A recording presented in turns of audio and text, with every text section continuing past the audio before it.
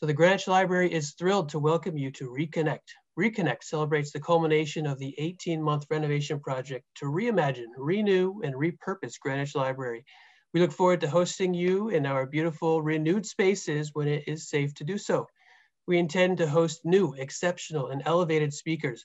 So with that, and without any further delay, I'd like to welcome Kevin Stroud, writer, producer, and host of the History of English podcast. Research for this incredible podcast started in 2011, leading to the first episode published in 2012. We continue to learn from Kevin that the history of language is the story of the people, the places, and the events which shaped into the words we know today. So Kevin, I'm going to mute myself, go into the background, and turn it over to you. All right. Thanks, Rick. Thanks for inviting me to do this. And I also like to thank everybody who's tuned in. I'm going to talk a little bit tonight about the history of English and specifically about Old English and really Old English riddles. But before I do that, let me just give you a little bit of background about the podcast for those of you who are not familiar with it and who have never listened to it. It is the history of the English language. It's a chronological history of the English language going all the way back to the beginning and trying to bring it ultimately all the way up till today. If you're not familiar with the history of English, it's important to keep in mind that the English language has evolved over time. And the language we speak today is very different from the language that was spoken in the past. If we go back a few centuries to the time of William Shakespeare, it's still, a familiar form of English. We're still in the early modern English period. People used, the language was a little different. People said, thee and thou instead of you, and they would say things like he hath instead of he has, but it was still very much, an English that we're familiar with, again, early modern English. If we were to go back a little further in time, maybe two or three centuries, we'd be in the time of Geoffrey Chaucer. And if you've ever tried to read Geoffrey Chaucer, say the Canterbury Tales in the original Middle English, because this is the period of Middle English, you would find that it's much more difficult to read. You probably would need a glossary or some type of a translation to make sense of some of his words.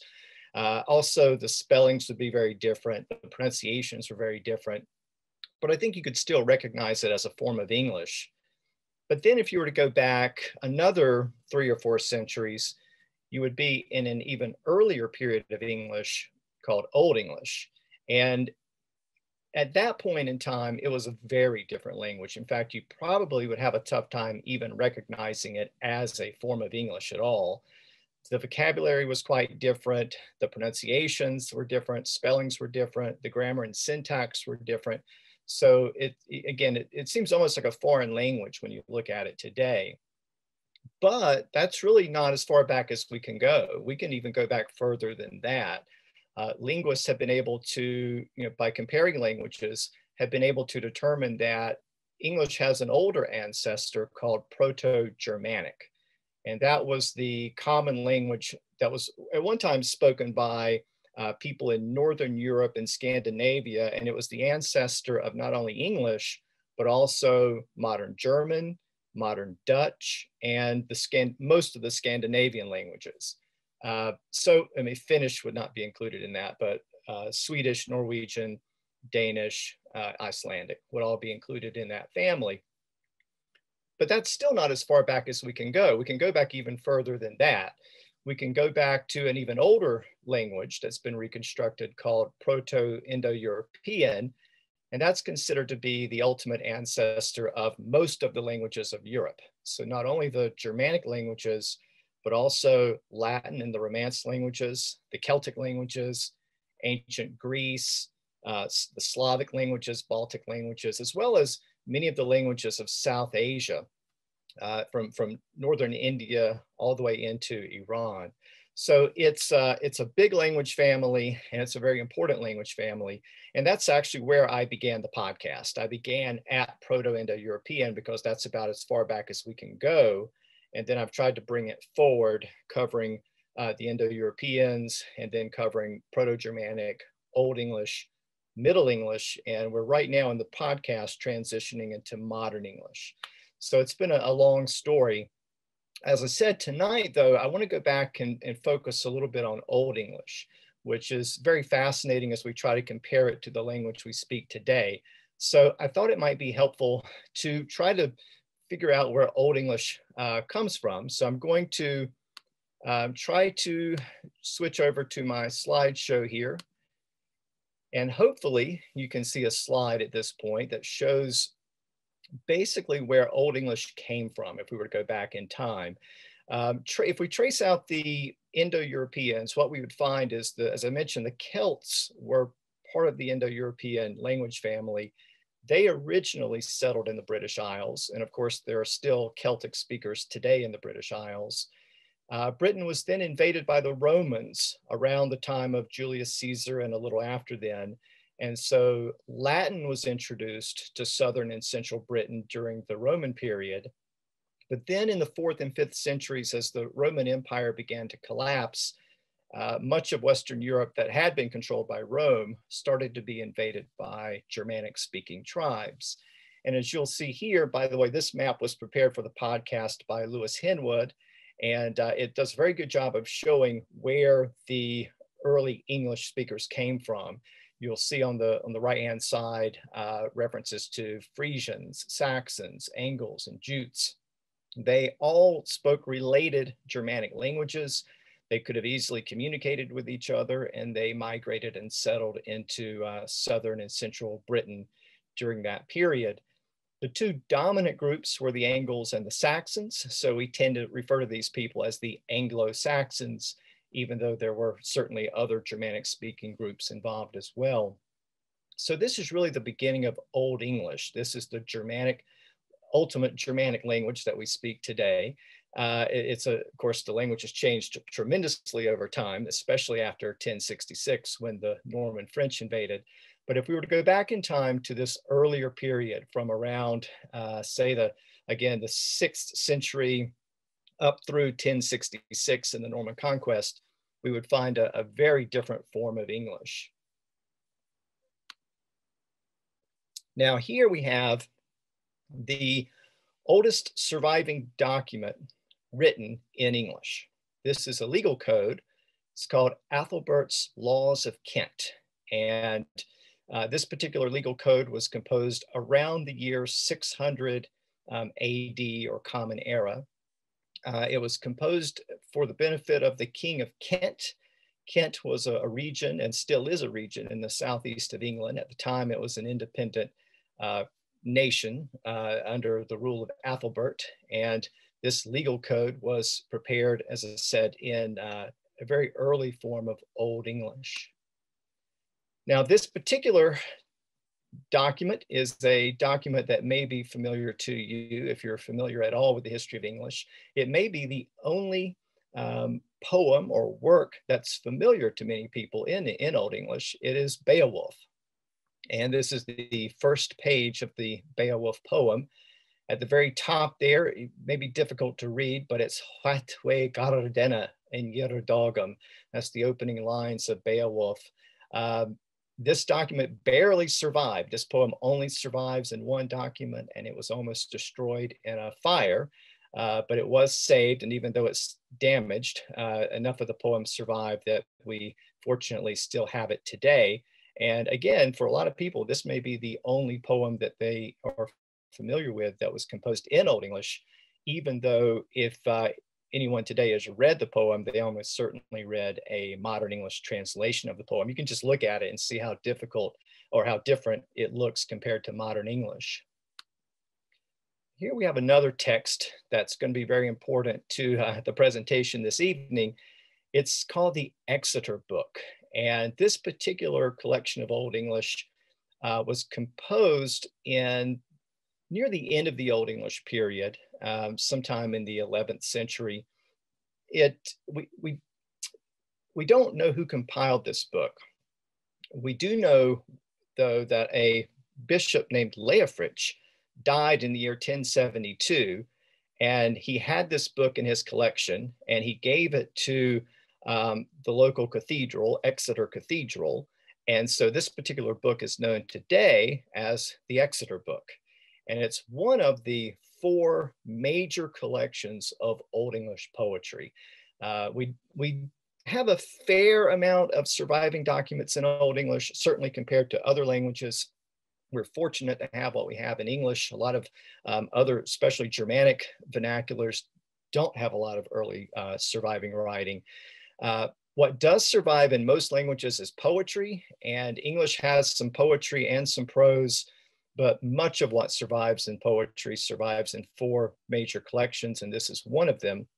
The text you're looking at here is a beginning of a poem called Juliana, which is in that collection. This collection also has some other famous Old English poems like The Wanderer and The Seafarer. It also, though, has within it about 94 or 95 little short poems that are riddles. And it's the only collection we have in Old English that contains riddles. I said 94 or 95 because the book is actually damaged, and it's a little bit difficult to determine in a couple of cases if we're looking at one riddle or 2. So at any rate, not everyone agrees to whether it's 94 or 5, but there are a lot in there, and they are fascinating to scholars because they're fun. They show how the Anglo-Saxons played around with language and words. They are a form of poetry, and so these are like little poems. Unfortunately, though, we don't have the answers to these riddles. We have the riddles, not the answers. In some cases, scholars agree on the answers because they're pretty obvious. In other cases, they don't always agree. And this is one of them. This is actually a quite long one. And as you'll see, it's written in Old English. This is generally labeled as riddle number 26. And it's the one that I wanted to read for you this evening. And I think once I go through it, you'll kind of understand why I chose this particular riddle. Excuse me while I'm taking a sip. The thing about this poem, as you'll see, is as you'll see, the spelling, you're going to see some letters that also look unusual because the Anglo-Saxons used letters that we don't really use anymore today. It's also Old English poem. Notice that it doesn't rhyme. The words at the end don't rhyme because Old English poetry wasn't based on rhyming. It was based more on alliteration. So there were sounds that repeated in each line. The language of Old English was much looser than it is today. So what you have when you're looking at Old English, any Old English writing, is it doesn't follow the same word order or syntax that we use today. It's much looser, and that's especially true with poetry. So let's look at this poem. I'm going to try to read it for you. Here's the first half of the poem, and on the right, you're going to see a translation that I prepared. Again, it's not going to be word for word. You can't look at the first word on the left and the first word on the right and match it up because the syntax is very different in Old English. So what I'm going to do is read this on the left side up through the first period. So basically the first sentence. Then I'll read the part on the right and I'll kind of rotate back and forth. Usually when I do this in the podcast, if for a long reading like this, I'll read through it a couple of times and then I'll kind of edit together the best version. But in this case, I'm going to have to do it cold. So I'll try to do the best I can. Beginning with the Old English on the left, it is Mech feander sum fera besnithra, world stringa binam wata sithan, difta on watra, deed eft thunan, seton sunan, tharich switha belas, hiram than each hafta. So on the right, it says, an enemy took my life. And I should note that all of these riddles are written in first person. So the object is describing itself. You have to determine what the object is. So it says, an enemy took my life, deprived me of my worldly strength. Then he moistened me. He dipped me in water, took me out again and set me in the sun, where I rapidly lost all the hairs that I had.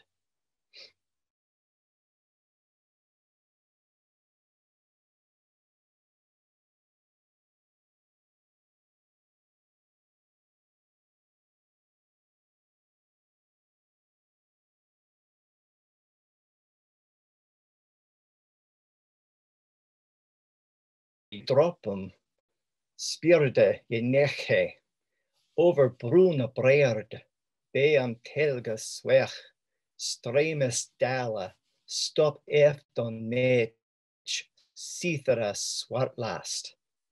So that in modern English is, then the knife's hard edge cut into me, all unevenness ground away, fingers folded me, and the bird's joy went over me with useful drops. By the way, the bird's joy is a poetic term for a feather. Often made tracks. Over the brown rim, it swallowed tree dye. A portion of the stream stepped again on me, leaving its dark tracks. Now the next part, Mech sithan rar, haleth hail bordum huda bethenida, Yerda mech mit golda, forthran me liewden, forthan me gliewden, rat lich werch smitha, wir befongen. That reads, then a man covered me with boards, stretched skin over me, adorned me with gold. Therefore, I am decorated with the smith's artistic work, enveloped by wire. Here's the second half of the poem. Nultha jereno on se reera teg, on tha wulder jesteld, wie de mare, drecht volda helm nalis doluita. In modern English, it says, now the ornaments and the red dye and those glorious attributes celebrate wildly the protector of the people, not foolish in wisdom. Now the next part, If min beren were, bruwilath, hubeeld, thu jesundran, on the sea fastran, heritum the huatran, on the hieblithran, vertha the frodran, habat freanda the ma, swestra on gesibra, sothra on godra, tidra on yetrera, Tahira tir on eed estum I kath, on he arstafum lisum belegeth, on he luvan faithmum fasta keepeth. In modern English, it reads, if the children of men were victorious, their hearts will be bolder, their thoughts gladder, their minds wiser. They will have more friends, dear and near, faithful and good, upright and true. Then their glory and prosperity will increase, and with kindness they will envelop them with joy and clasp them fast in the embrace of love. Then the last part we have, Fria huat ich hata, nithum te nita, namamin is mar, helithum yifra, ont hale silf. Ask what I am called, that is of use to men. My name is famous, useful to men, and itself holy. Now, hopefully, you're able to determine the answer to that. This is obviously describing a book, and more specifically, a holy book. And many scholars think it's specifically a reference to the Bible. But there is no doubt that we're dealing with a book here. And I thought that might be an interesting riddle to go through in this case, since I'm doing this for the benefit of the Greenwich Library. But a few things stand out about this particular poem. One thing, of course, is just the vivid description of the construction of a book, where the first part of the poem describes the procurement of the vellum. You know, books in Old English were not written on paper. Paper had not really been invented as a writing material yet. So Books like this had to be written on animal skin, vellum or parchment. So you see the description there in the first part of the poem where it mentions, an enemy taking whatever the specific language there, an enemy took my life and deprived me of my worldly strength. Then he dipped me in water. That's describing the procurement of the vellum. And it then goes through the process of cutting the leaves and folding the pages and writing the book. And then, of course, preparing the decorated cover of the book. So it's a very vivid description. Something else that tends to stand out as you look at Old English is the unusual letters. So I should make a few comments about that. The first thing we should note is that there are two letters in the text that represent the TH sound, th. One of them looks kind of like a letter P, but the loop is moved kind of down to the middle of the stem. It's called a thorn. And the other one looks like a lowercase d with a line through the top. It's called an eth or an eth. The Anglo-Saxon scribes had to come up with a letter to represent the th sound because it was a common sound in Old English, but the Romans didn't really use that sound in Latin. So there wasn't a specific letter in the Roman alphabet for that sound. So the Anglo-Saxons had to come up with a letter, and thorn goes back to the old runic writing system that's found among some of the early Germanic speakers. So they just brought that into Old English to use.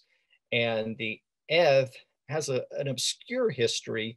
One theory is that it developed in the north of Britain by religious scribes there who were trying to figure out how to represent that sound.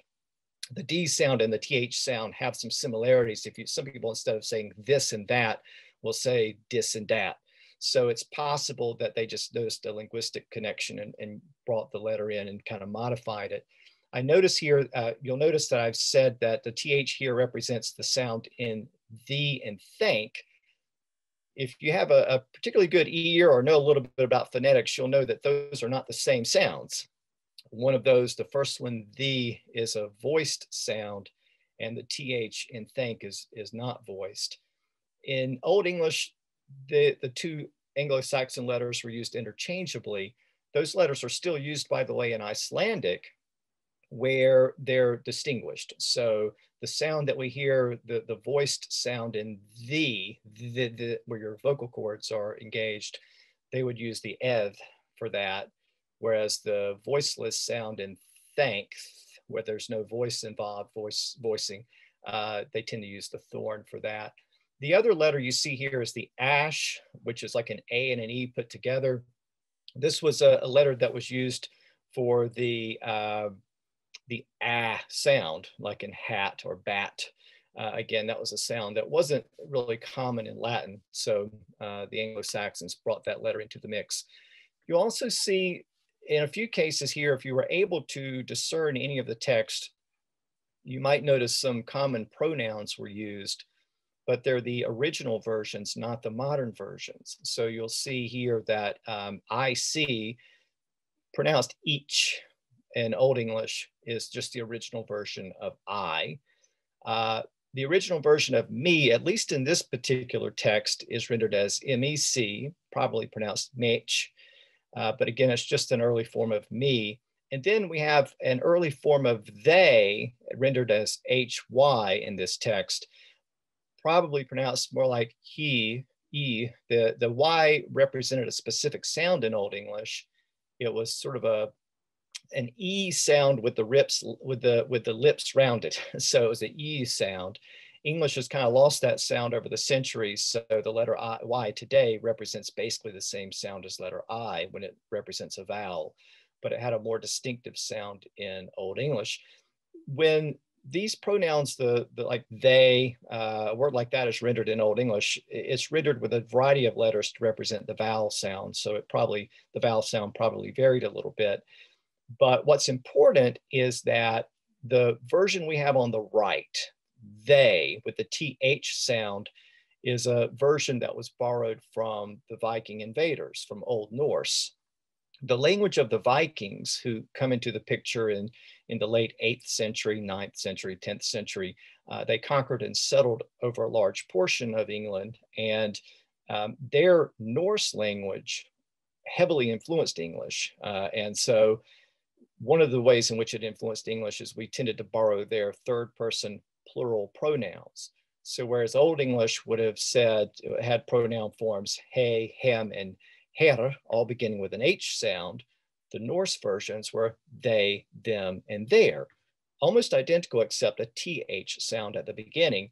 And so you can kind of see that at this early stage, remember, Old Norse and Old English have the same Germanic history, and we're still close enough in time to the Proto-Germanic language that they're still very similar.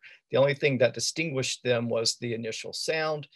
Why did Old English borrow the Norse versions? It's hard to say, but the thing about Old English pronouns is there were a lot of pronouns that began with the H sound, and we still have those today, or some of those. He, him, hair. I'm sorry, I'm thinking of the Old English versions. He, him, her. And so when you add in all the plural versions that existed, hey, him, had, all those, it just was a little bit confusing. So a lot of linguists think that the Norse versions were borrowed with the initial TH sound because it helped to distinguish the plural versions. But again, we'll never really know for certain. I thought, though, in looking at that, though, and I'm taking you back here to the beginning of the poem, you'll notice that even with that little bit of information I just gave you, this still doesn't look very much like English. But I think if we can spend a little bit more time with it, I can help make the connections for you between the original Old English and the modern English on the right. So with the time I have left, maybe the next 15 or 20 minutes or so, that's what I'm going to do. And then there'll be a little bit of time at the end for your questions. So let's begin here by looking at this text. Give me just a moment. What you're going to see here on the right-hand side, the translation, it says, "An enemy took my life." Well, when you look at the left-hand side, you don't see the word enemy in there. So where do we get enemy from as a translation? Well, enemy is actually a French loan word. So it comes into English after the Norman conquest in 1066. So in the original version, though, if you look at the second word, we have mech, which, remember, we just looked at that word. That's me, an early form of me. But the second word there is feonda, feonda. So this is actually the word fiend, F-I-E-N-D. And we still, of course, have that word in modern English, and it still has a sense of an enemy or someone maybe dangerous. That was a much more common Old English word for an enemy or someone who was threatening. So that's just translated on the right as enemy. And then in the second line there, we have a term, worldstrenga. So this is worldly strength. And I think you can see that in that long word there. It meant physical strength, but here it's rendered as worldly strength. And then if we continue that line, this is the second line of the poem, we see that word there near the end, wat, with the ash, that funny looking letter in the middle. That's just a version of the word wet. It's just an older version of it. So you can see that if we look a little closer at that. The line there reads, "Wata sithan dift on watra," as we continue to the following line. Watra, there's the word water. Again, looks very close to modern English. So I think you can probably see that. Dida efthunan seta on sunan. So in that fourth line there, set on sunan, we have set in sun, set in the sun. So again, if we kind of work with this a little bit, I think we can see some connections here to modern English. Then it continues, "Ther each switha bileas, herum thante each hafta." Herum there is the word hair. It has an inflectional ending on it there that Old English used to convey information, but it is our modern word hair. And then we have each hafta. Hafta is an early version of the word had. So hairs that I had, all of the hairs that I had. You can see the translation on the right. Continuing on, we have herd mich sithen, which is literally hard me then. Herd there is hard. Mich, as we saw, is just our word me. Sithen is an Old English word that meant then. And then in the next line, we have snath sax's edge, which is literally cut sax's or knife's edge. So let me make a couple of comments there. First thing is saxis. Again, this is an Old English word for knife. The word knife is also Old English, and part of the giveaway there is the KN at the beginning. But when we see a word like saxis for knife, it may not look like a modern English word, but it does actually have a connection to modern English in the term Saxon, as in Anglo-Saxon. The term Saxon is a sort of a descriptive term. Basically, it meant knife wielders or warriors in that sense. So we do still have that word surviving in that term for these people, the Anglo-Saxons. And then we have in that next word there, ECG. It doesn't look like modern English, but that is the word edge, and it would have been pronounced very similarly in Old English.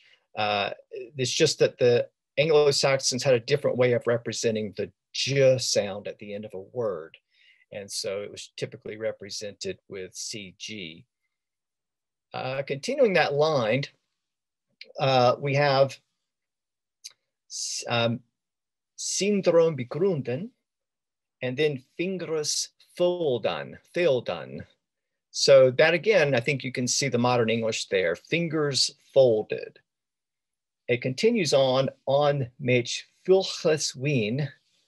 Now this is an interesting line, on mich fulches wien. Fulches is the word fowls. So fowl in the sense of F-O-W-L, in the sense of a bird. So again, if we just account for the fact that this is just a different version of the word bird, I think we can see the connection. The problem there, I think that throws us off looking at that is the G in the middle, which represented a sound at the time that was more of a guttural sound that has disappeared from English over time. The Anglo-Saxons had a lot of different ways of representing that sound. And in some words, it disappeared, like in the word night and light, where we have a GH spelling in the middle that's not pronounced. Well, that represented a version of that sound that once existed. In some words like this, the sound evolved into more of a W sound. Today, we would spell fowls with a W.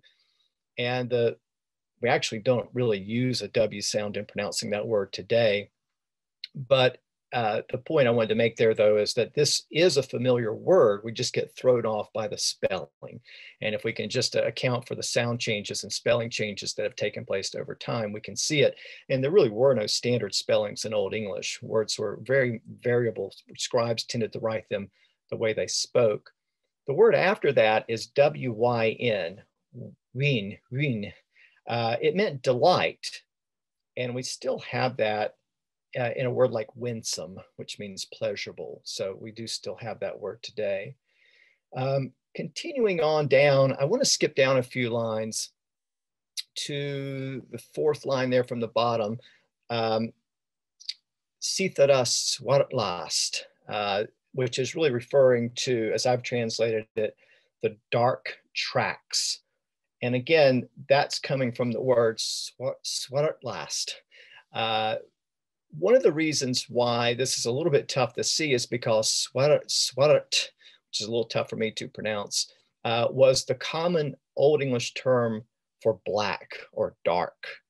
It was gradually replaced over time with the word black, but Old English tended to use this word to mean, again, anything black or dark.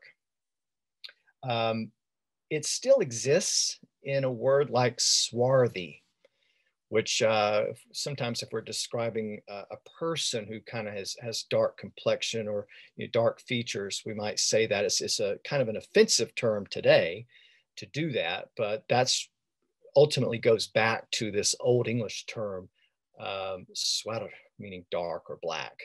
And last there, L-A-S-T, is an early version of our modern word last in the verb sense, to last, to endure. But it comes from an original Old English meaning of kind of footprints or tracks. If you're following something very closely, like if you're trying to keep up with an animal, a deer that you're chasing, you're going to stay very close to it. And so that can be very tiring over time. And so the word acquired this sense over time as more of endurance, to last. But here we see it used in more of the original sense as tracks. So this line is translated as dark tracks, but this is again the stream of ink that's left in the writing. Continuing on, let's see if we can find some other words in here. The next part of that is mech sithan rach haleth hleoborodum. That's a very weird word, hleoborodum. This is actually a reference to the boards that covered the books, or that covered the book here. And I've got this line translated as, then a man covered me with boards. The borodum part, we can see that there in the middle, borodum, so that's boards. But what about hleo, H-L-E-O? Well, this is also a word we still have in modern English, believe it or not. The H at the beginning is a little bit misleading because in Old English, this word was pronounced with a slight aspiration at the beginning, an H sound that's disappeared over time. So we can drop that off. And the word survives today as the word lee, L-E-E. And it has a modern sense of covered, but I think it's probably more common in a term like leeward as opposed to windward. So if you were on, let's say, a mountain or an island, the side that is exposed to the wind would be the windward side. And then the opposite side, the side that's sheltered or covered, would be the leeward side. And so that's the connection there to this sense of lee, meaning covered. And so here, the term is used as hleoborodum, so it means covered with boards. And then the next part of that is huda bithenida. Huda there is hide, and I have it translated as stretched skin over me. But the Anglo-Saxons would have used the word hide, not really the word skin. And the reason they would have done that is because skin is a Norse word that came in with the Vikings. So it's another Norse influence in English that came in later near the end of the Old English period. Here we see the original version as hide. And then in that word that follows it, bithenida, within that word, if we look very closely, we can find the word, let me find it, like thin, in the sense of being pulled thin. So what's happening here is huda bithenida, the skin is pulled thin. So I have it translated as skin stretched over me. So hopefully you're starting to see that if we work with this language a little bit, it doesn't look quite as foreign as it might seem at first glance. The next line there is Yerda mech midgolda. So here, that's first part of this is the word still exists as the word gird or girdle in the sense of surrounding. And mech mid gold, you can see the word gold there. So we translate that line as adorned me with gold. And then continuing the rest of that, forthan migliwadan, ratlich work smitha, wirbifongen. So here we have Werk smitha in that last line there. Werk is work, W-O-R-K today. Smitha is a smith, meaning a craftsperson, which we still have in a term like blacksmith. Of course, it's a very common English surname because there were a lot of smiths or craftsmen in the Middle English period when occupational surnames were adopted. So werk smitha is the work of the smith, or smith's artistic work, as I've translated it there. And then it concludes with wir befangen, and that's, of course, wire right there. It's the same spelling we use today, wire befangen, so enveloped by wire. So it's kind of difficult to see how the word befangen means enveloped. But if you look right in the middle of befangen, F-O-N-G, this word has the same root as the word fang. And so if you think of fangs in an animal's mouth, when it seizes upon something, it envelops it or seizes it. It is closed around it. Same word, same root word here. And so in wir befangen, we have enveloped by wire. The book is being put together here and enveloped by wire. So let's take a look at the second half of the poem. I've got 2 or 3 more minutes here, so we'll look at a few parts of this. And we have the first part there, not a lot of comments here. Nutha yareno on serera telg. Reda there in the first line is red, so you can see that word stands out. A lot of these words I'm not giving you a modern English version because they simply don't exist in modern English. It's estimated that about 85% of the Old English vocabulary has been lost. So I'm trying to pull out the portions that still exist in some way. We have in the next line there, the end of that line, on the wolder je stelt wieder maar. Wieder there, of course, is wide. So I have it translated as, and these glorious attributes celebrate widely. And in the next line, we have drichtvolde helm, which is translated as the protector. Helm there still survives as in the sense of a helmet. So a helmet protects the head. So in drichtvolke helm, volke is folk, like people, the folks. So in drichtvolke helm, that means the protector of the people. And in the next line, we have nalis dolwita. So we have dol there, D-O-L, is a version of the word dull. And I have that line translated as not foolish in wisdom. So here it has more of a sense of being foolish, but we still would describe maybe a foolish person as being a bit dull.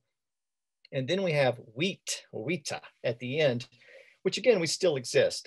Here it has a sense of wisdom. In fact, today we would still say wit and wisdom together.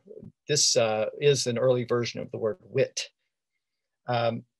Wit still has a sense in modern English. We think of it as someone being very smart or intelligent, again, coming from this sense of wisdom or knowledge.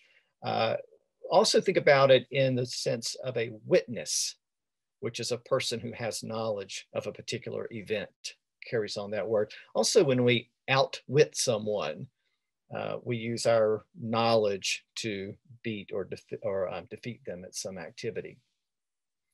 And then in the next line, we have if min bern were broken wheeleth, which if I have translated as if the children of men wish to use me.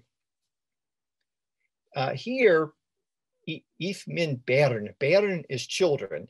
And if you're familiar with Scots or Scottish English, some dialects of Northern England will still use this word bairn as a term for a child. So it hasn't completely disappeared from English.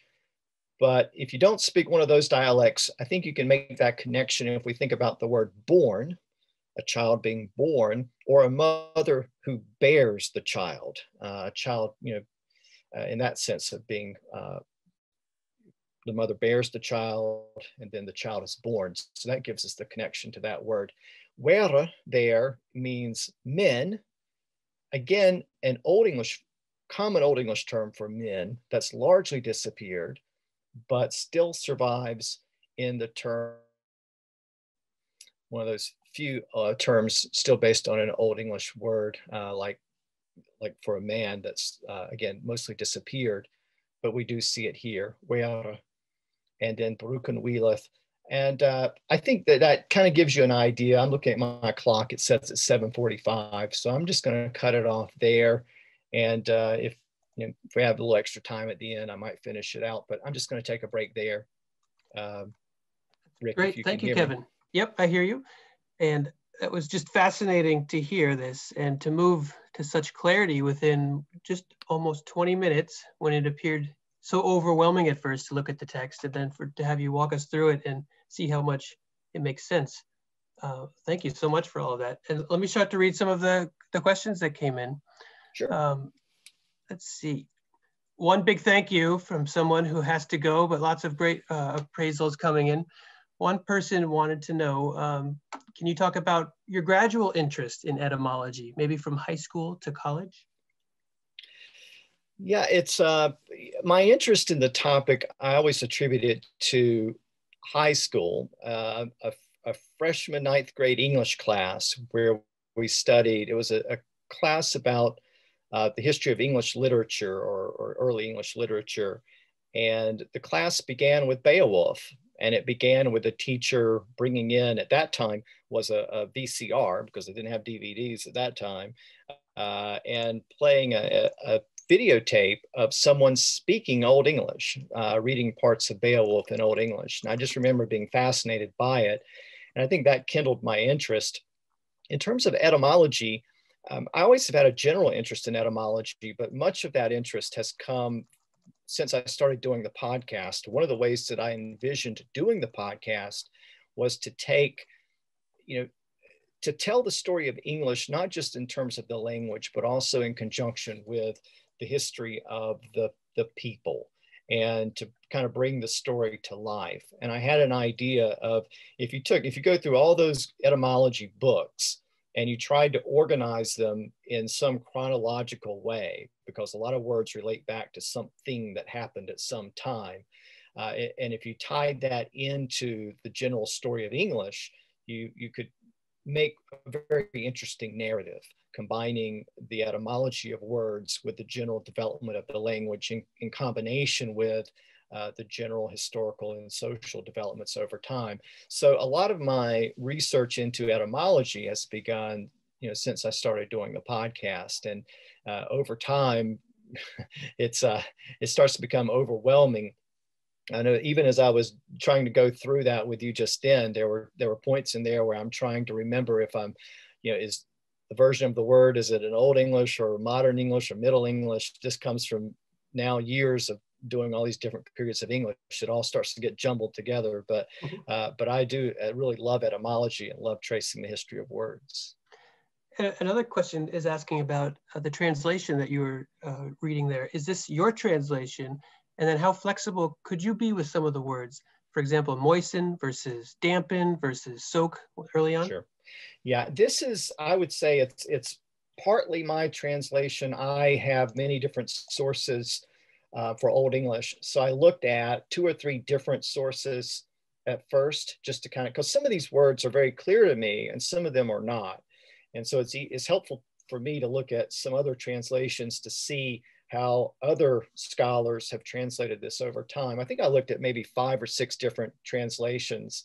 And some of this I kind of, maybe in a few lines, pulled theirs, and some lines it's mine, and I've modified it and played around with it in a way that makes a little more sense to me. That's really what I always do in the podcast when I'm going through an old English poem or piece of literature.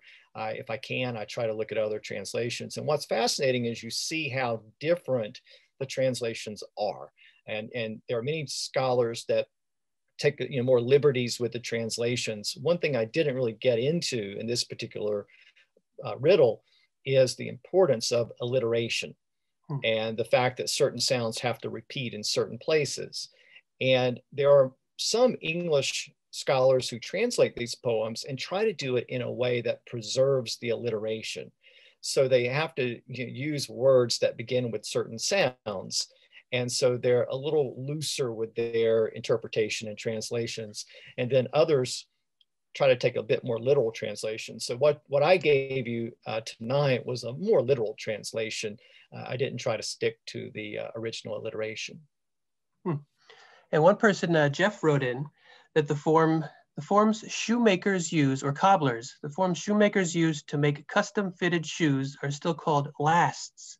Like when you were talking about the last, they're copies of the customer's foot kept by the cobbler. So it's a cognate with footprints. And they were just wanting to share that and thought it was pretty interesting. It is, yeah, that's true. In fact, I remember that because I actually talked about the word last in an episode of the podcast. And I remember researching that word, and that's one of the reasons why I brought it back in this evening. But that's what I say. Sometimes some of this stuff I remember vaguely from 5 or 6 years ago, but that's one that's always stuck out to me because I've always enjoyed that etymology. And we have Alexandra that wrote in who says, she guesses this is your non-professional area of interest. Have you taught yourself all of this on your own?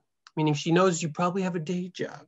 They say they're big fans of the podcast, and they throw terms like the great vowel shift around all the time.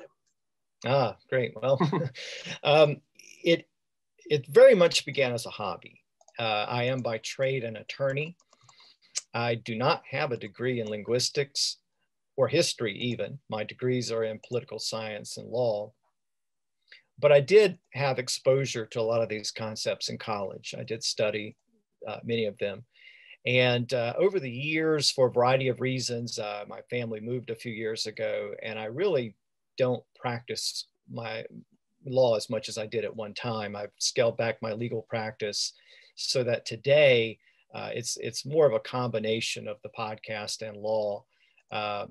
But it's evolved over time from strictly a hobby into kind of a semi-professional job in putting it together, because it does take a lot of time to do all the research and try to present it in an interesting way. You know, I don't just take a lot of research and just dump it into an episode. I try to craft the episodes so that they tell a story and they link together and they're connected to what was happening on the ground at the time. And so that, you know, a large part of what I do is research, and then a large part is the writing of the episode. That's probably half of my time. But yeah, it is very time consuming. We have another attendee who wrote in to say, for letters like G and C that can be pronounced in more than one way, how does one determine the quote correct pronunciation? It seems especially difficult without rhyme schemes in poetry. I think that's true. I defer to the experts when it comes to those pronunciations, because like I said, I'm not a professional linguist. But to answer part of the question is the English alphabet, it was based on the Latin alphabet that scribes, and we're talking in the early Old English period, we're talking mostly religious scribes who are writing religious texts and manuscripts. And so the letters, we assume, were applied straight from Latin into English. They represented very specific sounds in Latin and were brought into English. So most scholars agree that they represented the same sounds in Old English. And like the letter C, for example, originally in Latin just represented the K sound, k. And it only over time started to soften, and in certain contexts started to represent the S sound. So, and this can be traced out over time by scholars comparing words. It's also important to keep in mind that there were no dictionaries at the time. So there really were not standardized spellings. So scribes tended to write phonetically, and that's very helpful to try to determine the pronunciation. And then we kind of use modern pronunciations as a guide also to see how some of these sounds evolved over time. We can see maybe that a ECG used for edge, a lot of words that come out of Old English have that spelling, like bridge and ledge. They all have that same spelling at the end. And so scholars are confident that it represented the same sound because there's a certain consistency even though the Norman scribes changed the spellings to fit their, their styles of writing. But overall, I think scholars have a pretty good idea as to the sounds these letters represented. But I don't think you can ever say for absolute certain how all the letters were pronounced in any particular text. Mm-hmm. And why is the TH sound absent in Romance languages? Do Romance languages have trouble with that sound, as in thanks? Well, interestingly, the TH sound is pretty rare in European languages in general. In fact, in a lot of languages, it's not entirely unique to English, because I mentioned that Icelandic has it. It existed in Greek. Ancient Greek had the sound, which the Greeks represented with the letter theta. And ultimately what happened is the early Latin speakers borrowed a lot of Greek words, and they had to come up with a way to represent that sound in those Greek words. And that's when they came up with the idea of putting T and H together. And then that was ultimately used by the Norman scribes after 1066, who were more accustomed to Latin and French spelling. They did not like those Anglo-Saxon letters, so they got rid of them over time and just substituted the more conventional TH. But yeah, it was just a sound that didn't exist in Latin, and that happens over time. In fact, in many ways, the history of the podcast is the history of sound changes, because sounds come and go from languages over time. And it was just one of those languages that Latin didn't have. And as I said, it's still somewhat rare. And one person is asking about the Normans who invaded in 1066 and how much of the language they understood from the place they landed, and how much French did later English speakers understand? It's a tough question to answer. Early on, it's safe to say that the Normans probably did not speak very much English, and they did not care to speak very much English. They were the conquerors. They ruled the country, and from 1066 for the next 2 or 3 centuries, French was the official language of England, and it still permeates the English language. Over half of the words in a dictionary today, an English dictionary, come from French and Latin. It just tremendously altered the language, and it's why there's such a big difference from looking at a text like the one we looked at tonight compared to, say, Geoffrey Chaucer, who comes along at the end of that period. We see a language that's much more familiar. It just shows the French influence. And that influence happened in part because the rulers and the aristocracy and the nobles didn't really care about English. It was a peasant language. And so some of this was forced onto the language over time. That forced the peasants to learn French as much as they could, which is how this French influence permeates English so much. They probably did not speak much French at all, though, prior to the Norman conquest, even though French was a dominant language at the time, as was Latin. And there would have been a need for some people like traders and merchants to know Latin or French, but the average Anglo-Saxon peasant would not have spoken French at all, probably. One big fan, Holly, just want to give you a huge thank you. It looks like we have time for one more question, and Michael here is wondering how many words were there in Old English? Can you quantify that? That's a great question. I want to say that the corpus is around 50,000 words, wow, give or take, just based on what exists. Now, again, we kind of have to base it on what we have. And as I mentioned, we don't have a tremendous amount of Old English literature, but it was a relatively small corpus of words, especially when you consider that modern English, depending on how you count it, and that's a matter of some controversy, but arguably has close to, if not more than, 1 million words. If you look at a big, thick dictionary, certainly 500,000 would be a conservative estimate. Some would put it closer to 1 million. English has a lot of technical terms, and people dispute, how do you count all those? But at any rate, you can see how much smaller the vocabulary was at the time. Wow. And Kevin, I want to thank you so much. I want to thank our audience, but really especially a big thank you to Kevin Stroud and the History of English podcast. Just a really big thank you. It's so nice to have you here and to have you speaking to us while so many of us are at home. I hope the audience can check out the podcast, but also two of Kevin's books, The History of the Alphabet and Beowulf Deconstructed. Yeah. And those are audiobooks, by the way. Audiobooks, yeah. Yeah. Thank you so much, Kevin, and thank you again to our great audience. Have a great night. Thank you. All right. Good night.